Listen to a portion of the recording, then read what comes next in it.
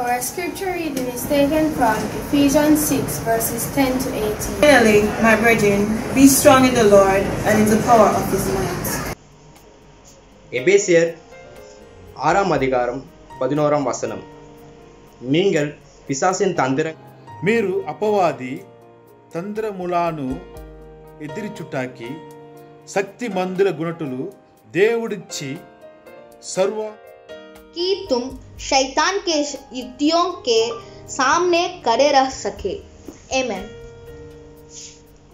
For we wrestle not against flesh and blood, but against principalities, against powers, against the rulers of the darkness of this world, against spiritual wickedness in high places. This is why you must take up the full armor of God, so that you may be able to resist in the evil day, and having prepared everything, to take your stand. Stand, therefore, having your loins girt about with truth, and having on the breastplate of righteousness. God bless. And your feet shod with the preparation of the gospel of peace.